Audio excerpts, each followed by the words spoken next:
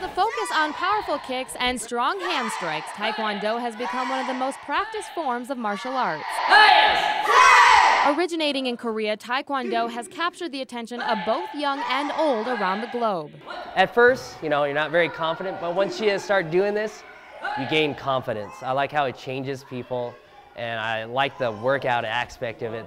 At Parks Martial Arts in Billings Heights, I get some quick tips from some young experts. 10-year-old Dalton Lemberg has been learning the ways of Taekwondo for about 4 years and recently earned his first black belt. It's just fun, and pretty much each day you learn something new, and it's just really nice to do, have something to do.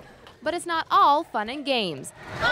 Mental discipline is a huge part of this sport. We teach them the tenets of Taekwondo, courtesy, humility, integrity, perseverance, self-control, and an indomitable spirit. It helps them become a better person. What's my pledge? My pledge. I shall respect the instructor in all senior ranks. I shall conduct myself in a respectful manner.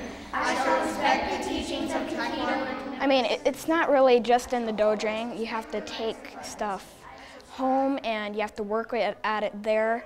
And really it talks about discipline and respect your parents and stuff like that. Mental strength is a crucial part to Taekwondo, but it's also an incredible physical workout, developing strength, speed, balance, flexibility, and stamina.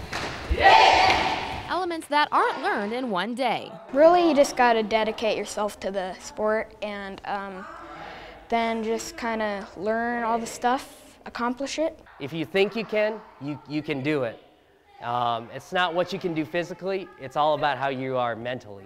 Whether you're 5 or 65, it's never too late. Big or small, young or old, Taekwondo is an activity anyone can try, and it could even turn into a lifelong adventure.